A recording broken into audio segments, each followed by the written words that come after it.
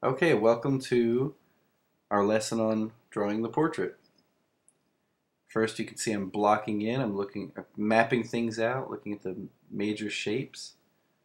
I've got the axis of the head in there, a few vertical distances, and then right away I'm looking for the widths of things, how wide things are.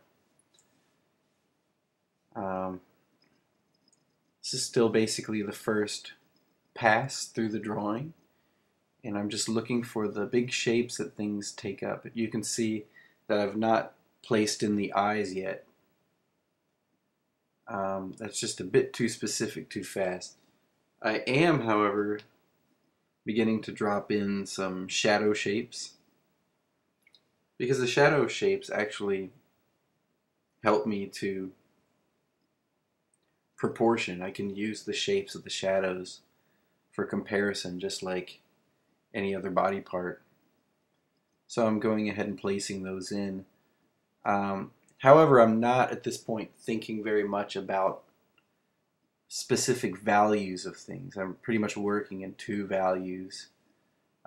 Pretty much just the value of the paper and a slightly darker value to represent the shadows for now. Later on in the drawing, I will get more specific with the values, and I'll move up toward the lights and down toward the darker values.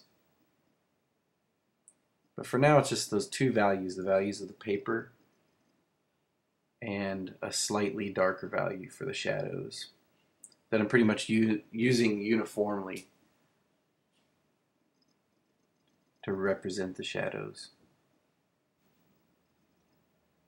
Looks like I'm going in for a second pass here, where I'm actually starting to open up the value range a little bit,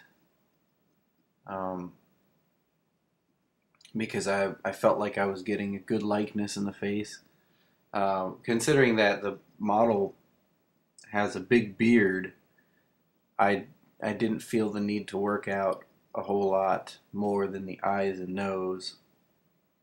So I'm actually starting to develop that one eye as something to compare against.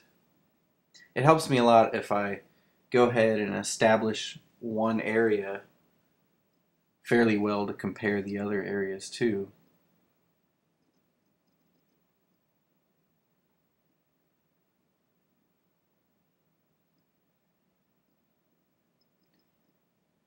Pulling in some halftones and shadows into the eyes, and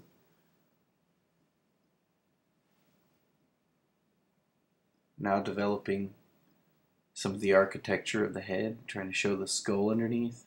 Very important to think of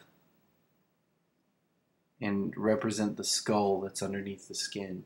I kind of think of a head as being sort of a dressed skull. Now dropping in the cast shadow from the nose. You can see there, I'm about to move in with some light. The light masses, you saw that I erased some of those lines that I initially put down, and that's because the white pencil does not mix well at all with the graphite, so I've made room for the white. I'm dropping it in here, starting with just the highlights, and then moving in to some of the other higher lit areas.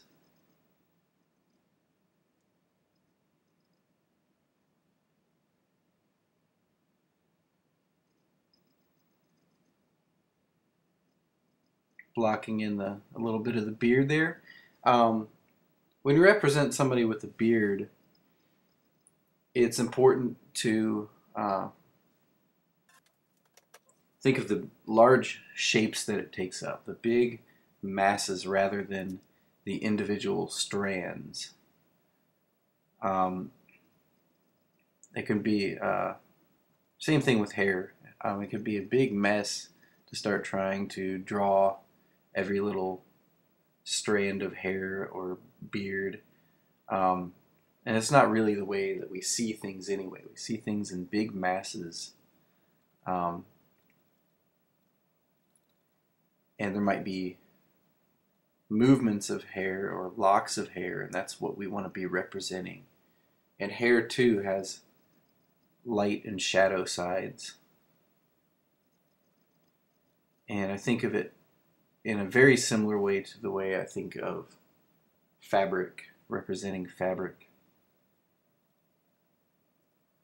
Really pulling out some of the subtlety of the form in the forehead there. I'm trying to show the skull underneath. And I'm being careful to not handle the halftones as though they were shadows. I'm keeping them lighter, remembering they're part of the light mass. There, I'm pulling out some of the highlights in the forehead. I really wanted to separate it from the hat there. Now really pushing the darks in the eyes. You can see as I go, I gradually bring more and more contrast into the drawing. Really modeling some of the, fine-tuning some of the form in the nose with some halftones. You can see throughout the drawing I'm keeping the strokes pretty broad and pretty quick, even in the white, even in the halftones and the shadows. I'm keeping that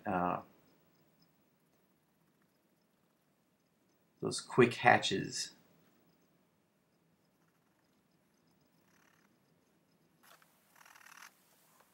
There I'm developing some form in the forehead, the cheek there with some halftones. Pulling in white with the same kind of rapid strokes. It takes a lot of practice to make strokes like that, and I think it's a good idea to practice that as often as you can.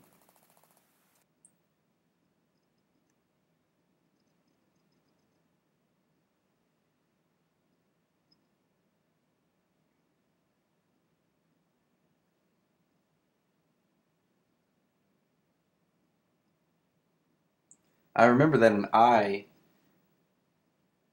the opening of the eye is not the eye, is not the whole thing. We tend to think and represent an eye as like a flat football shape with an iris dropped in it.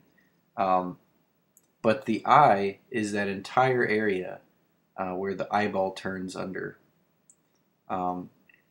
Remember, there's an eyeball underneath the skin of the eye or the eyelid, and I wanted to try to encourage you to not close off the shape of the eyes in any kind of a hard shape. You want to leave an openness in the shape around the eye and avoid drawing it as like a closed ellipse. Rather, draw attention to the three-dimensional form of the eye. In other words, avoid outlining the eye and draw attention to the three-dimensional aspects of it. The shadows, the halftones, the underplanes of the eyeball turning under, underplanes of the eye sockets.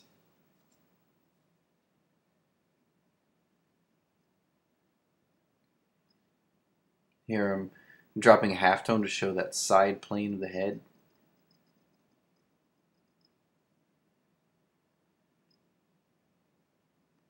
A whole lot of drawing the head is just separating the front planes from the side planes.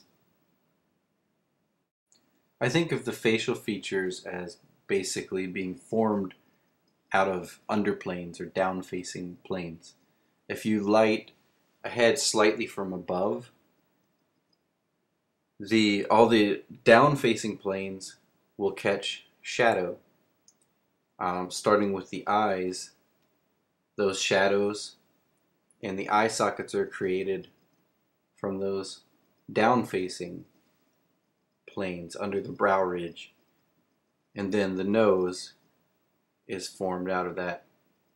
The shadow from the nose is formed out of that underplane of the nose. If we could see the model's lips, if he didn't have such a big beard, the upper lip would also be an underplane, then the bottom of the lower lip, and then the chin.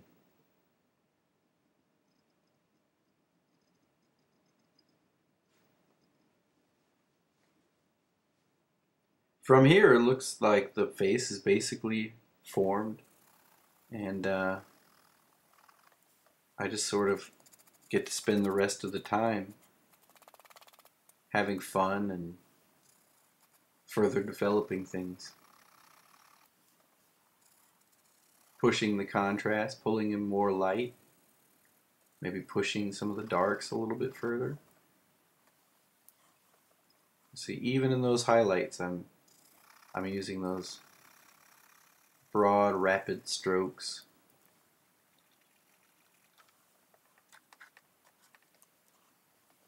Pulling out all that form in the light mass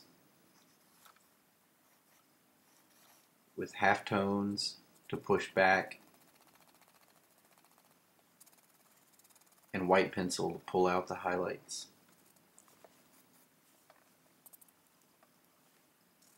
Here I'm dropping some dark accents in to enhance that feeling of the head receding back on the sides.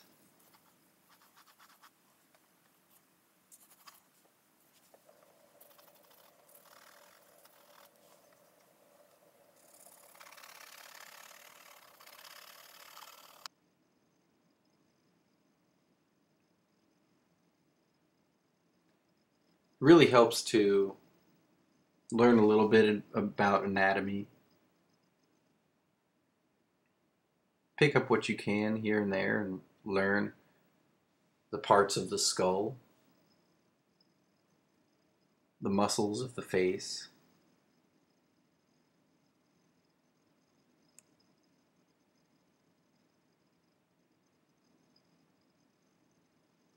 This model's name is Skip, and this is a hat, a Viking hat that he actually made out of leather. I thought it was kind of interesting.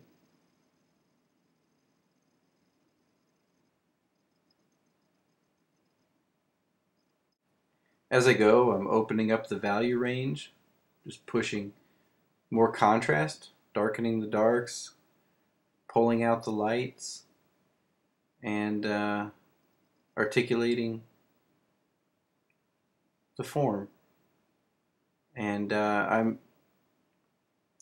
will probably continue this drawing past the video, but hopefully this is enough to show you how I get started.